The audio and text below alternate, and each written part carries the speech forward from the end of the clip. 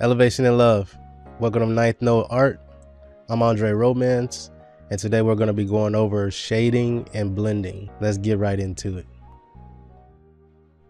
So here we are in our Photoshop. It doesn't matter what platform you are using. The two brushes that we are going over is the softness and the hardness brush.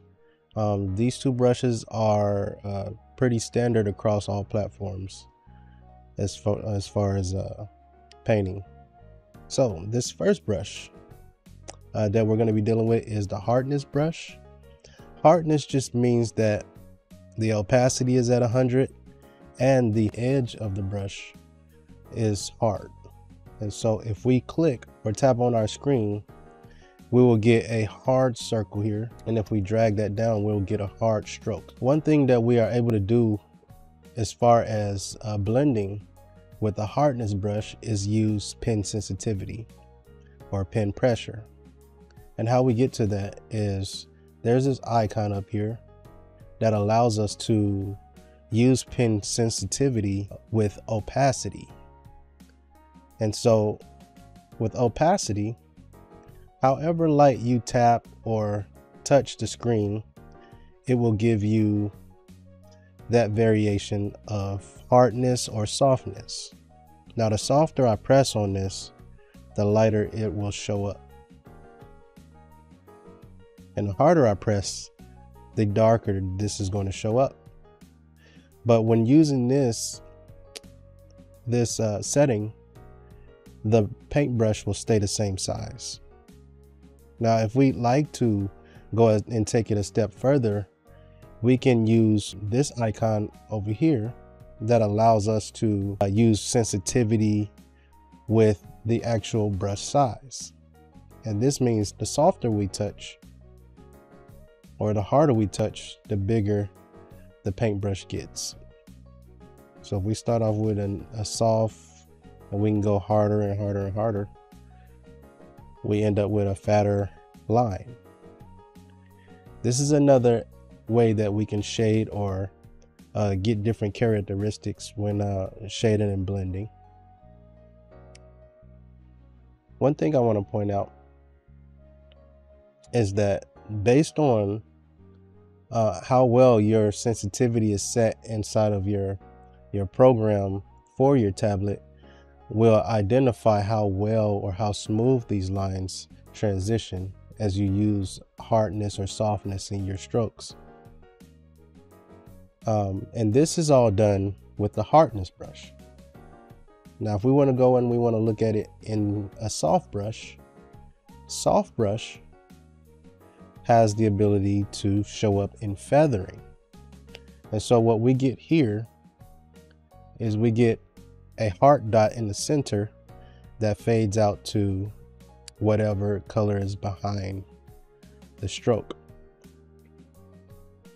And so if we do this stroke, we have the ability to have this feather edge, which will, come into play later on when we get ready to shade.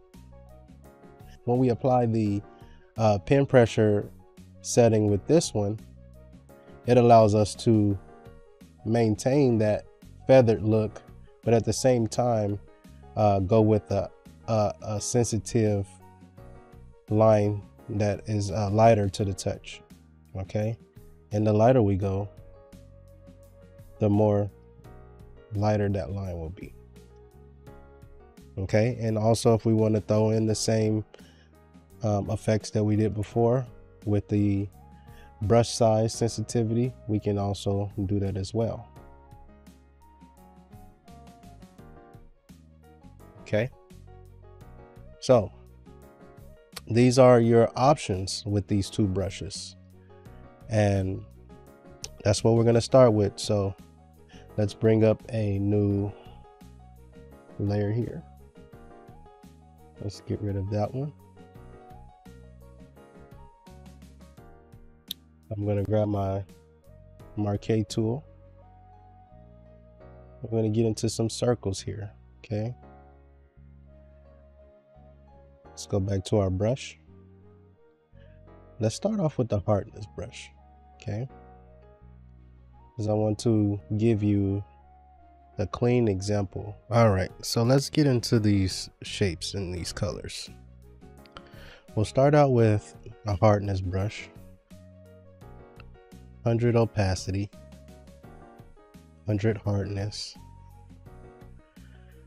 And if we want this to be a 2D shape, we'll grab a lighter shade of that same color.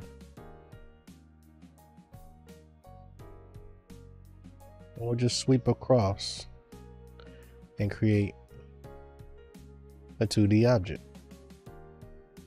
Now to the eye, this looks natural.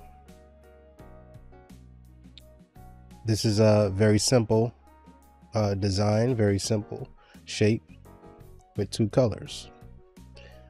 But the moment we start to manipulate the shading of different layers of colors, we start to see this shape become a little more than just 2D.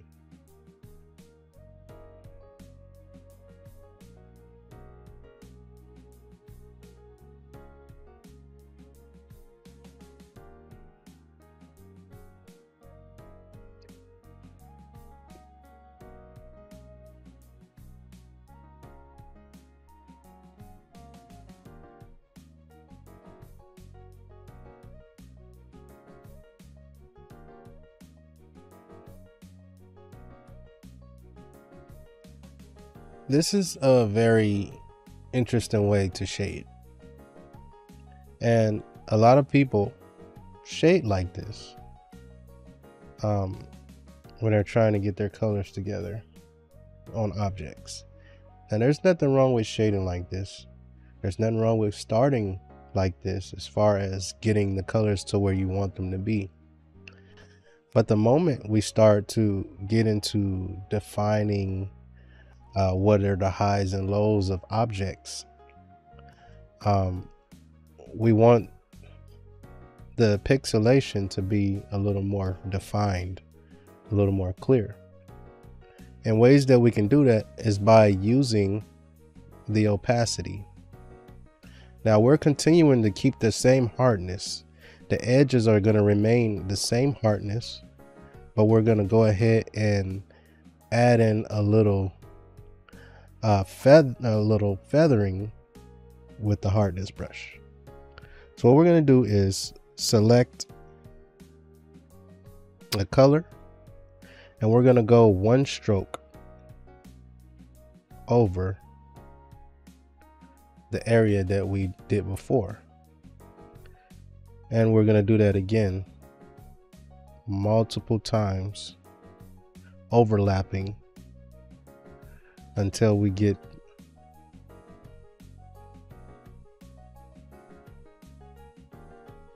a nice blend in all of these colors. Now what this does is it gives us a bunch of smaller sections of different colors that we're utilizing here. And all we're doing is selecting those in between colors and applying them down with light pressure. Now it's maintaining the same size brush, but it's changing the opacity of the colors that we're color selecting, and it's putting that into perspective for us. The lighter we press, the lighter the color comes out, and the harder we press, the harder the color comes, the more deep the color is. So if we want this purple to come a little higher, we can select that color and go over it until it feels right for us. Okay, so here we have blending using the hard brush with opacity. You know, now with opacity, it's all about skill and in your preference of touch. Some people they draw hard-handedly, and you have those that draw with a light touch. So having the pen sensitivity on helps a bunch with this blending technique. Now if you are not as good with how well you articulate sensitivity using a pen, then by all means you can use the second option, which would be to use the softness brush. Now if we want to be a little more detailed and a little more uniform with our shading, we can use the second option, and that would be to use the softness brush. So we'll go back in and we'll do the same thing we did before. Let's color in our first color, using 100% opacity. And now let's change our brush to the softness brush.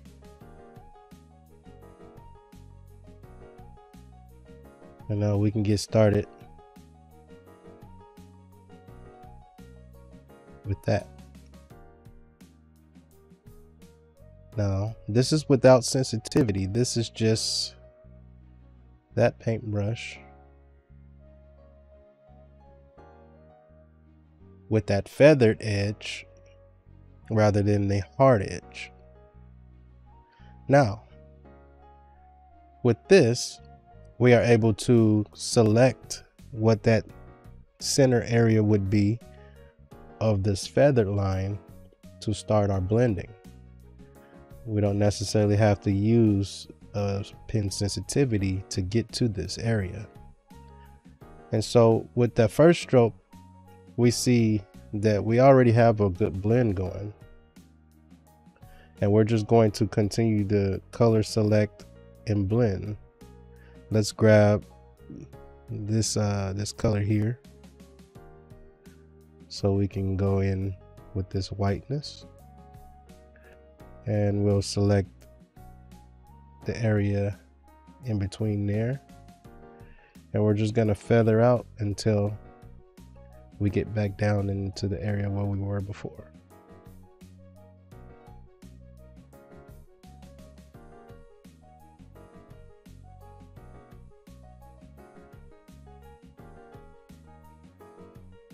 If you're not sure what button I'm pressing the Alt key. I am on a Windows computer.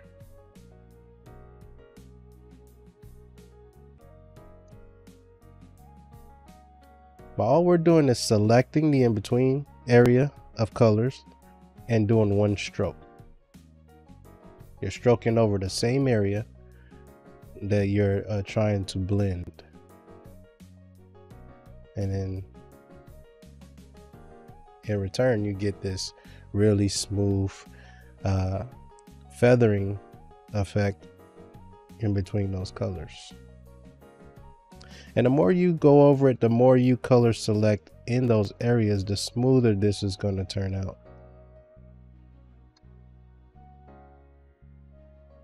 Okay. So those are your two options there as far as paintbrush. Just to start out, this is the basic principles when it comes to shading and blending. But what if you want to test your skills to a whole nother level, right? What if you want to just get the best out of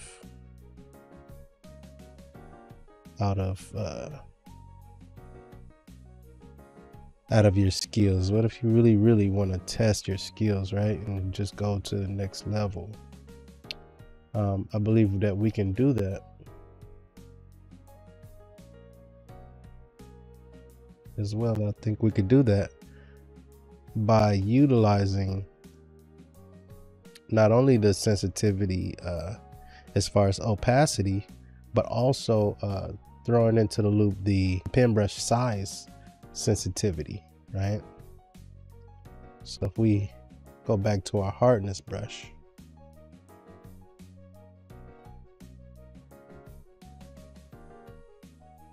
we are looking at turning this setting on, which is going to give us the sensitivity of the paintbrush size changing as we push down, right? As we push down, it gets bigger.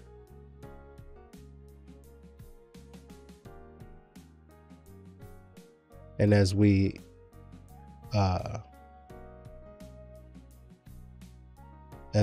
press lightly, softer it'll get. And so we start off with this color, right? And we just lightly press. And with this technique, we're just going to scrape, drag without changing the colors too much. We're just going to throw the color in there. I'm going to give it a couple scrapes.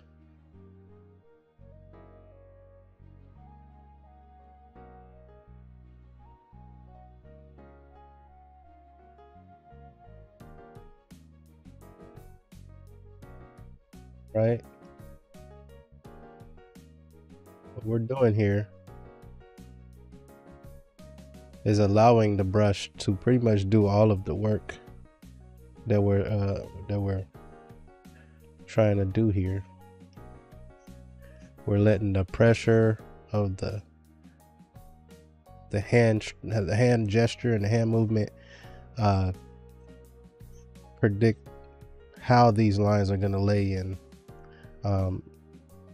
how these are going to blend together.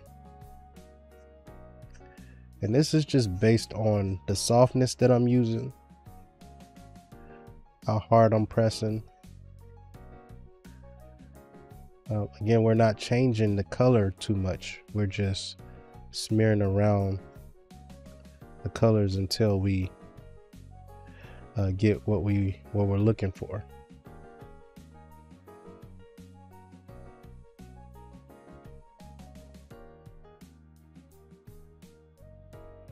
This gives you the idea of textures, and this makes things look more realistic, depending on the type of style of art that you're doing. Okay, so you have here more of a paintbrush stroke style here. This is more of your traditional way of what oil painting would look like, or versus watercolor, which is a more subtle way of blending colors. So let's see if we can do something else here. Let's try one with multiple colors. Okay, let's get a blue. We'll turn off these settings for now, just to get it structured. And let's go with a green. Let's try a green. Okay.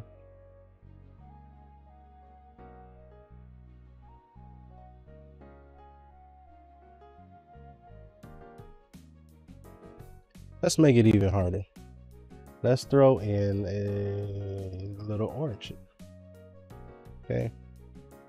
So now we got these colors that are clashing eyeball wise, right? And we're gonna go with that same method. Let's turn the sensitivity on for both. Let's make it a little more interesting too. Let's go ahead and let's make it with the soft brush. And let's see how this turns out. This just goes to show how easy something like this could be done. Just applying the right principles, right? So we got one stroke there.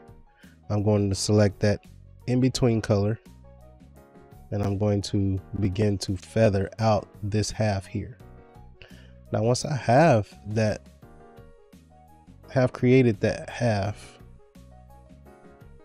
I can get to work and make this look however I want it to look. And you just work it back and forth until you get exactly what you feel looks good or feels good to you. Then I go on the other side of that color, and I begin to work the darker side. right?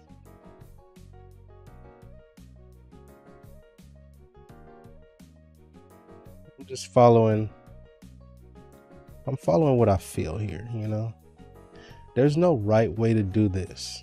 You know, when you're blending, it's all about what looks good and what feels good to the eye. And that's what you want to stay true to. And we're going to come down here, grab the blue. We're going to do one stroke of that. And it's all about the sensitivity of the hand. And if we aren't sure about some areas, you know, we can always go back and redefine those by adding more brush strokes. Okay. The beauty about art is that there's never a way to mess a painting up. There's never a way to mess up a painting because the painting is done when you say it's done. It doesn't have to fit into certain categories. It doesn't have to be as detailed as some artists may do. And it doesn't have to be as simple as some artists would like to do. But simply follow your heart. Follow your heart and blend to the best of your ability using the feel and the vibes that you're dealing with at the time. So, and that looks pretty good. That looks pretty good. But all in all, what we're doing is finding the medium between the two.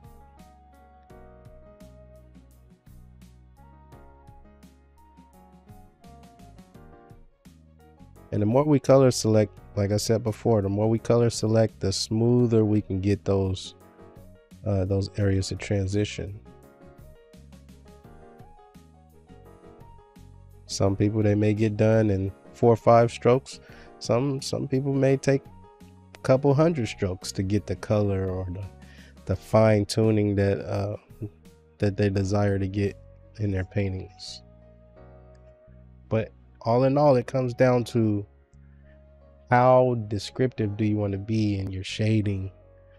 Overall, test your eye. Test your eye, right?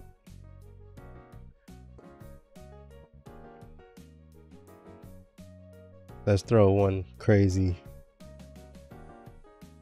unusual shape that we didn't do before. Let's do one more. Okay. And maybe this time, let's do something that we didn't do before. Let's do something even more crazy. Okay. So we got a green here. Let's go ahead and drop that with the hardness again, with all of those turned off. And the reason why we want those all off is just so we can get a familiar setting, right? Okay. Purple and pink. Let's throw a red in there because maybe we want to put red somewhere. Okay.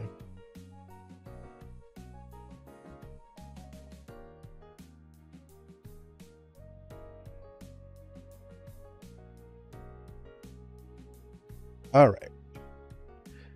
We're going to challenge ourselves to the max today. All right. So let's go back in with that soft brush.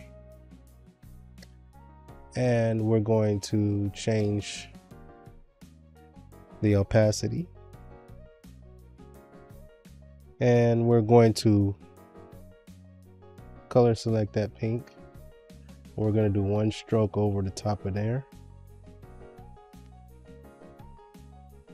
Select the red. We'll do one stroke over the top of there. Right.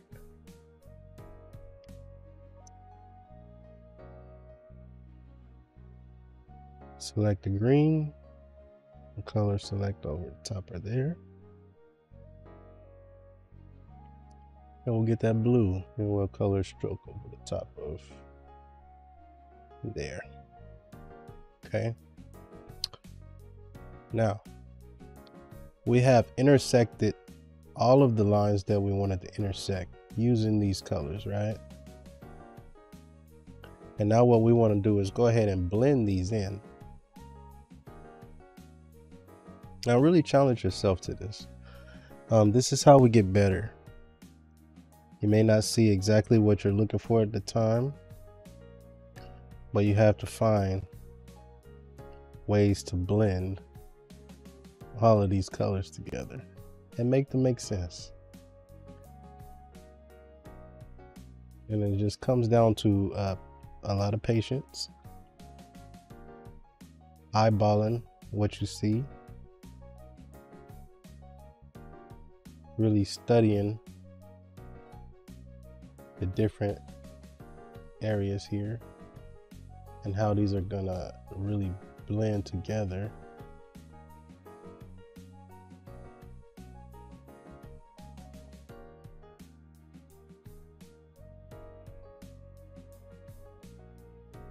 That red, that picking the in-between color.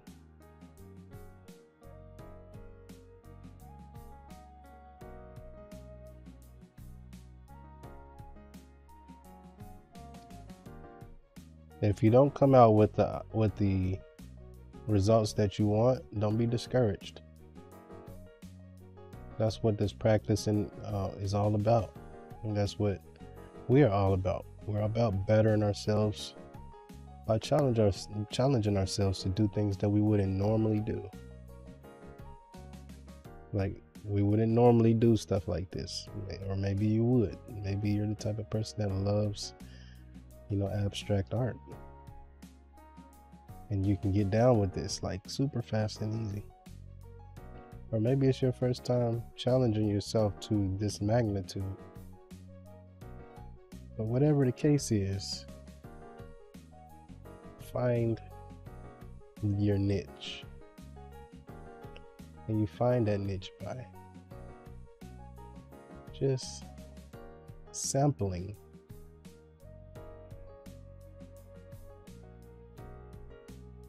Sample these.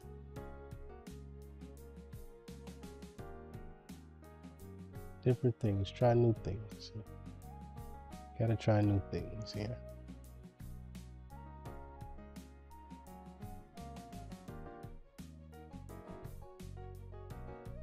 You see, now we have a collage of colors. A collage of things happening. And all we're doing is color selecting and putting in. We're allowing the pencil to do all the work. We're not pushing hard. We're allowing that opacity to be set pretty low so we can actually get a good tone in.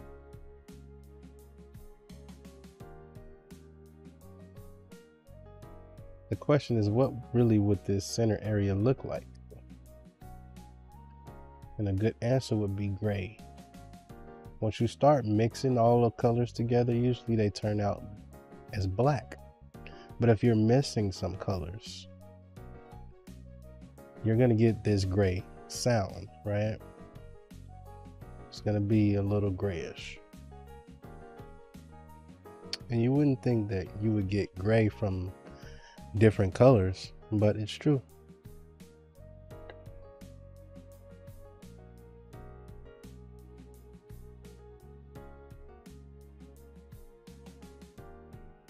Okay.